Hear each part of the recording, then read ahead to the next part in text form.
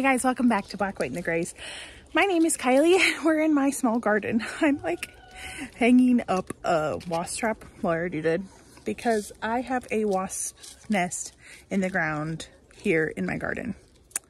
And I know wasps have their benefits, but if they're in a pathway, and I've been stung twice in the garden in the last week, one in the arse, well close to it, and one yesterday in my finger, which is still a little swollen now. So I'm hanging up a trap. I'm not actually sure what to do about this. It says at least 20 feet away, which it is. So yeah, I don't like coming into my little garden in the last few days because I don't want to get stung. It is September. This is not my first video filming in September, but I think it's the first one I've said it was September. It's like September 6th already. The garden is still doing really well. A lot of my big mammoths are starting to bloom. They're not even fully there yet. Fortunately, we are warming up quite a bit. We are not dropping down super cold. We've been freezing like almost every night, but I'm not too worried about the frost so much. At this point, even the potatoes are surviving any frost in the 30s or the upper 20s in this little garden. In my big garden, they're toast. But in this little garden, they've been surviving frost after frost. The high tunnel's been fine. I think when we really drop down into the upper teens is when we're gonna get really affected. The sunflowers in here will definitely bite the bullet then. But fortunately, I keep feeling things and I'm paranoid that it's a bee. So I've been just really enjoying this garden, except for the bees, which is a pain in the butt, literally. Ah, funny. Okay, this is Mando. Careful of the bees. Hi, kitten. Little Mando. It's funny, they've never been out here more since I introduced them, and now they're like, we're family. They know us now. Now Mando comes out all the time. So everything's been doing really well. It's holding in good. And the next 10-day forecast is really good too as well, because the temps, we're getting up in the 70s, low 80s, which is really nice for things to keep growing. I am like shut down my high tunnel. It's on like Fort Knox because we've been freezing every night, and it just gets super hot in there, and I want it blazing. At this point, the shade cloth's been off. The high tunnel, I just want it to be so dang hot in there that I don't care if my tomatoes drop their blossoms, because that's how hot it's gonna get in there, because they just need to ripen. And things are ripening. I've been harvesting a lot of tomatoes, a lot of cucumbers, just my smaller tomatoes. No, I did harvest one slicer. Okay, so I got one slicer tomato and the rest have been small. I haven't got any San Marzanos. I got 2 nice sized cabbages out of here the other day, which is nice. I have a bunch more that are ready to go, but I haven't used up the other 2 I harvested. And these are kind of just cabbages I'm going to be using for fresh eating. Mando has the loudest purr. Bees. The wasps, I know they have their benefits, but about 6 years ago, my sister was stung by some wasps, a couple wasps, and went into anaphylactic shock, had no pulse, had to be revived. So I'm a little more paranoid, I think, with wasps, and I've been stung twice. And I've never been paranoid for myself, but since I haven't been stung since my sister went into anaphylactic shock. So I don't want my sister coming over. She has been having like what's called the injections that help her be immune, and she has finished all of that. But still, I'd want her to, I don't know. I don't want to get stung. My children don't want to be stung. And the bees, the yellow jackets, are nutso right now. They're just super aggressive. So typically I think I would, as an organic gardener, I'd just let it be and wait till the winter came and deal with it, but no. My peanut gallery is back. My boys are getting ready for school. We do a charter school. It's just 1 day a week, and tomorrow's the first day of school here in Oregon. Central Oregon, at least. We start school after Labor Day. When I was a young kid, I moved to West Virginia. My dad we got transferred over there. I've talked to you guys about this in a recent video. My dad was a farmer rep, but we moved a lot. So a lot of people think when they're like, where are you from? I'm like, I don't know.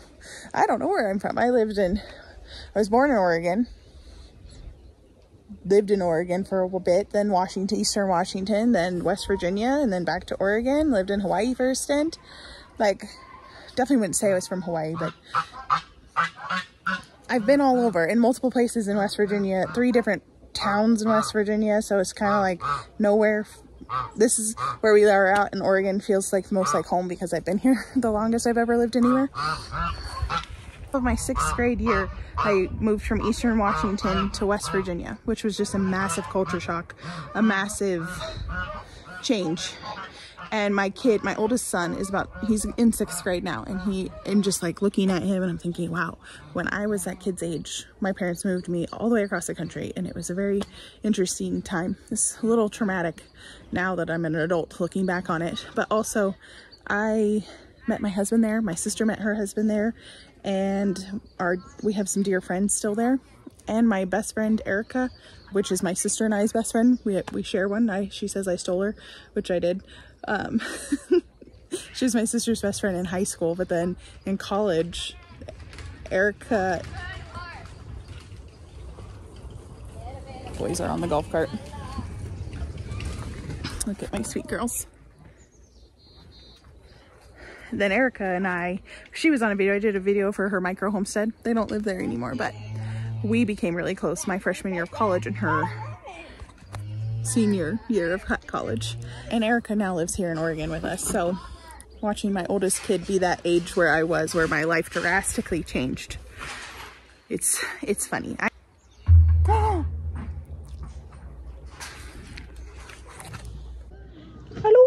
look at that. Hello, little broccoli. You're so cute. Adorable. So this year has just been a funny year to watch my own kid be at a significant age that I remember super, super well. 2001 was a massive year. Obviously, September 11th happened that year. I was my 6th grade year. I remember it very well. And then moving across the country, obviously remember that very, very well. So anyway, there's a little snippet. I have so many things in here that I want to show you, but there's lots of good things. I came out here to harvest calendula thinking it would be open because I was in here this morning and it wasn't open, but I was in here too early and I was like, oh, I'll come back this evening. It closes up at night and I just wanted it to be open so you can really tell which one's ready to harvest. Yeah, well, it's closed up again. I know I could do it. I just am not going to. There's my bee story. There's my thing story.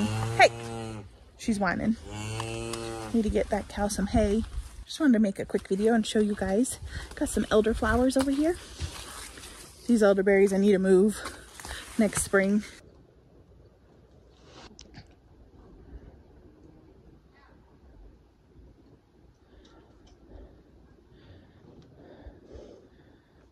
Look at how wild these raspberries are. I just need to come in here and just go hog wild this fall and just get them out because it's driving me nuts.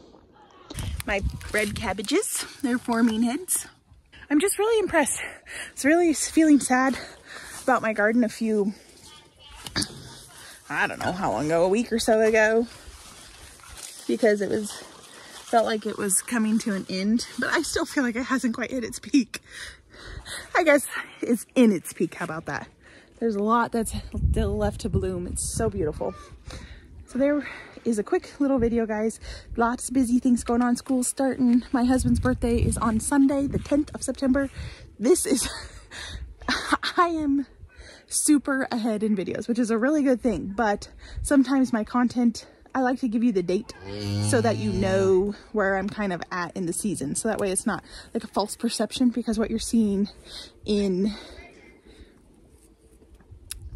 possibly the end of September, early October is what's being filmed at the beginning of September, because that's how far ahead I am. But I think you'll probably see this mid to late October, or I think you'll see this mid to late September, and it won't be too bad. Week and a half, 2 weeks behind.